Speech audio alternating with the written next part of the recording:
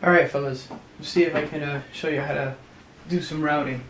When you guys get your email, what you're going to do is you're going to log into your email the way you generally do. You're going to open it up and it's going to look like this. I've explained this form to you guys a couple of times. You got your raw data, you got your worked, and you got your final version, final copy. I'm going to tell you exactly what that means in a second. On the bottom of the sheet, you got your disco tracking. This is what you guys are familiar seeing. This is what you guys print out. This is where you have your tag numbers, your job numbers, your addresses, all that good stuff. This is your data sheet. This is the one that's going to carry all the information. And then you're going to have your streets and trips form.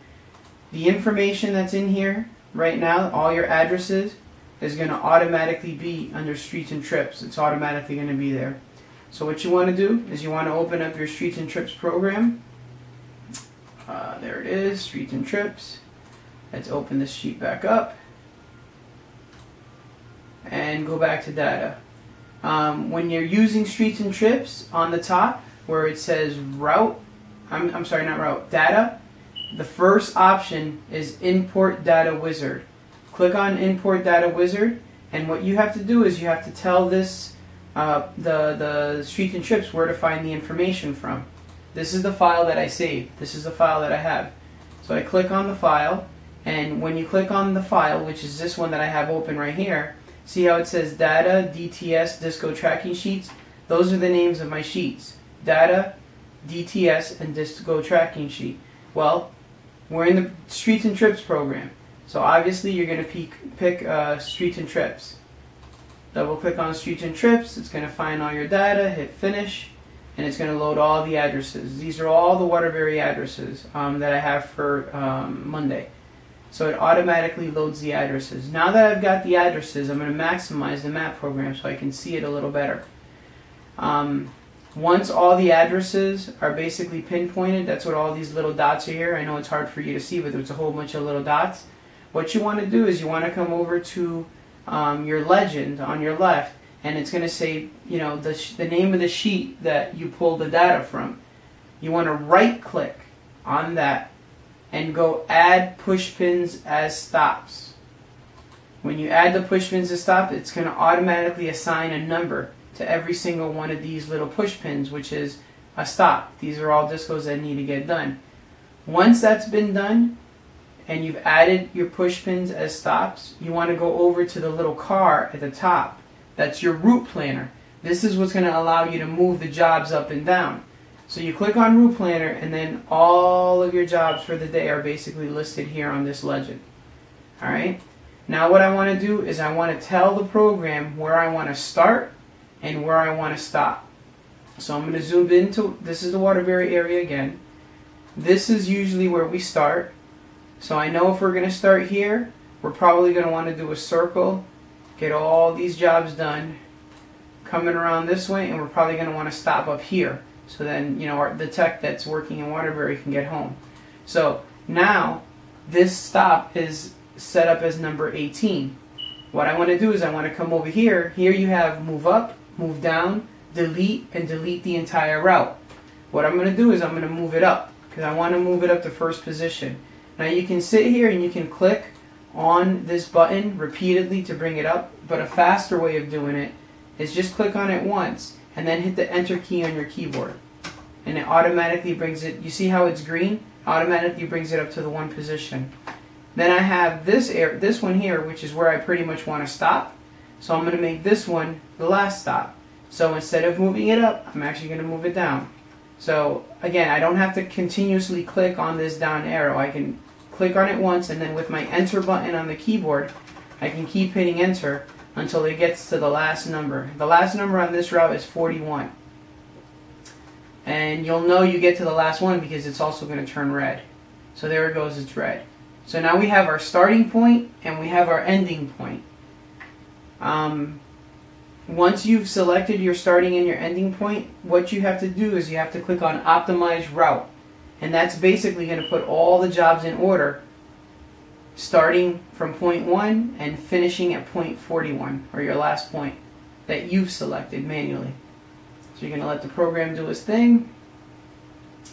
Thinking, thinking, thinking.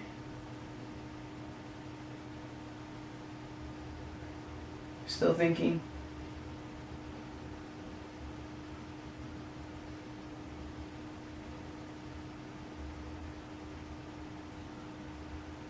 Still thinking. And there we go. So it's made this one 1, start point, end point. So let's see how the program did. You can zoom in if you have a mouse, a wheel mouse, wheel mouse. You can actually roll it in and out, or you can use the plus and the minus here, plus and minus. So we've got 1, 2, 3. It's got us going up. 5, 4, 5, 6, 7. That looks good so far. 8, 9. 9. It's got us going this way, where I feel, because you have a stop over here, personally I feel we should come here first, come around, loop around, instead of going this way, that way, and then back out. So what I'm going to do is, this one here is 9. I'm going to zoom in to what it calls position 14 and 15, and I'm going to make that 14, I'm going to make that 10. Then I'm going to make 15 11. And I do that again by pushing the up and down buttons on it. So if I've made that 11, tech's going to come around this way, up Sunnyside, down Buckingham, and we're going to make this one 11, that's going to be 12, this one's going to be 13, this one's going to be 14, oh, I went too far so I can go back, that one's going to be 15. Now, tech's going to come down here, it's going to do 16, then we're going to do 17, 18, let me zoom in here, see what's going on, 17, 18, 19, and it's got us going down this way and back up. So what I'm going to do is, instead of going down to come back up to then go down again, I'm going to make this 17, 18, 19, I'm going to make this one 20, this will be 21, 22, and now he can come across the bridge, do this one 23. And again, you just move the jobs around just so that they can follow a straight motion. I don't like it when the routes are going back and forth. I know you guys think I might do it on purpose. Sometimes I don't have a choice, but I want to keep the tech kind of flowing. So here you got 17, 18, 19, 20, 21, 22. This should be 23. This right here, these right here, we're here, 23. That'll be 24. 25, 26, keep flowing, 27, that's 28, there's nothing over there, 28, 29, 30, 31, come back up, 32, 33, 34, 35, 36, 37, 38, 39, 34, 35, 36, let's make that 37, you can come back up, nope. So we'll make that 39, that'll be 40, we'll change that to 40, and that'll be a stop, and then he can go ahead and go home. So now pretty much the route is done. We're going to follow it, make sure that all the numbers make sense, because there's times where, like numbers just don't make sense. I might have accidentally turned that one into a 7, or, the wrong number, so I always, come back and double check. So I got 1, 2, 3, 4, 5, 6, 7, 8, 9, 10, 11, 12, 13, 14, 15, 16, 17, 18, 19, 20, 21, 22, 23, 24, 25, 26, 27, 28, 29, 30, 31, 32, 33, 34, 35, 36, 37, 38, 39. Alright, so now the route is done. We have everything in order the way that it should go. Now we have to move the jobs into work. What I do is I usually use my finger just to kind of keep point of where I'm at. So I want to go to 11 Gross and Waterbury. That goes there. And then you move it up to the work. You got to highlight the whole number. Then you go to 194. Where's 194? This is the part that usually takes a lot of time, because you're looking for every individual address one at a time. 194 Prospect. Here it is. Move that to the, the second job, because that's the second job in place. Then you got 133. 133 Pine. 406. 406 Willow, yep, 406 Willow. And what I usually do is I just kind of look for the number. The next one is 71. Here's 71 Plaza. Next one is 232 Hillside. 150 Manning is actually right underneath it, so I can actually highlight the two. And what I'm doing to highlight the actual address is 20. See, this is 27 Robbins. There's 27 Starlight. I do that sometimes, and then you guys end up going back and forth. So you want to make sure that you guys get the right job. Find 27.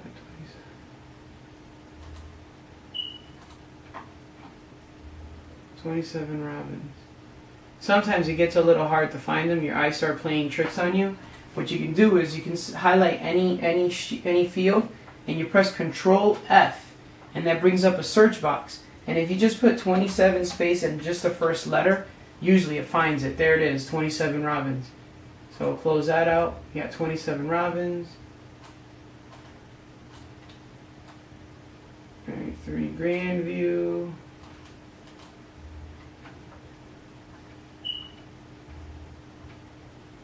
$293 Dorchester, 305. 19 Sunset.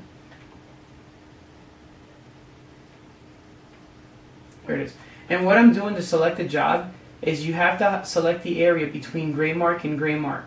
So you want to select the entire area, and you do that by clicking once and dragging the mouse across until you've highlighted the entire area. Then when you see your cursor, when the cursor turns into a little star, that basically means you're able to select that entire field, and you can go ahead and move it up.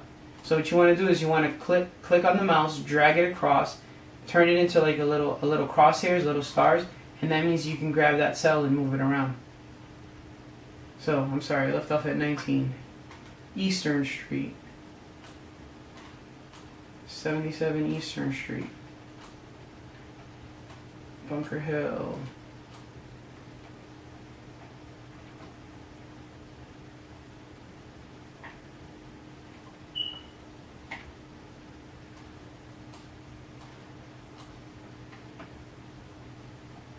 $344, $447, $42. Whoops. 1058 Pink Street.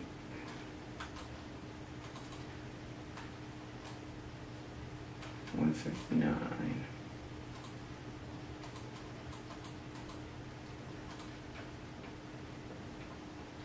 $925. Well, you see now I've gotten a lot of them done.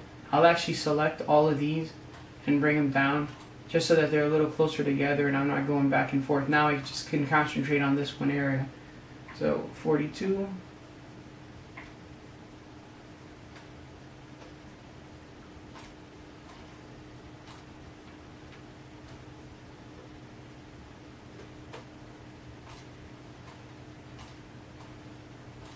Select them, move them over. Lunsbury,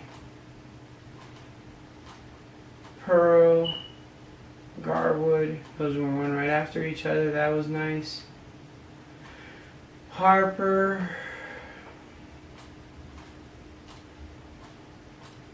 Main Street, Gleason, 440, Mansfield, 75, Ardle, 48 Craftwood. Then there's, I'm here at 48, but there's still a couple more. So you just use the slide bar to bring out the more addresses. 18, 761, 48, 27,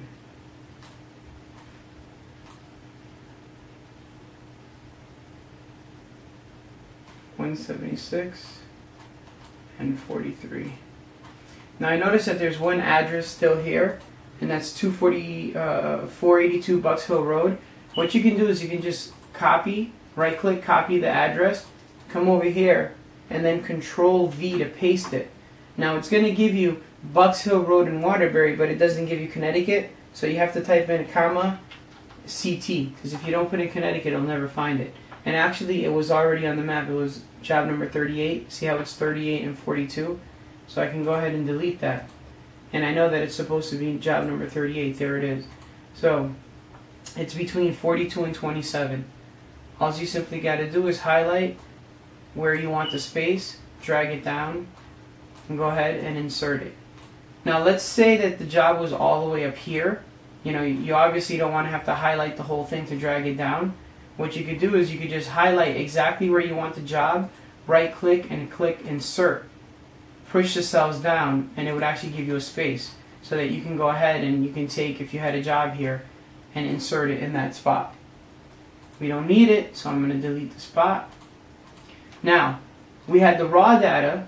Now the raw data has been moved to the work data. Now that the data has already been worked, what you want to do is you want to select all the jobs that you just did, because if you go back to DTS, there's still no information here.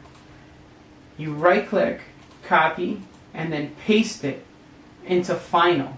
Once you've pasted it into Final, you come over to DTS and now you have the address, the city, the tag number, all the job number, it's all there.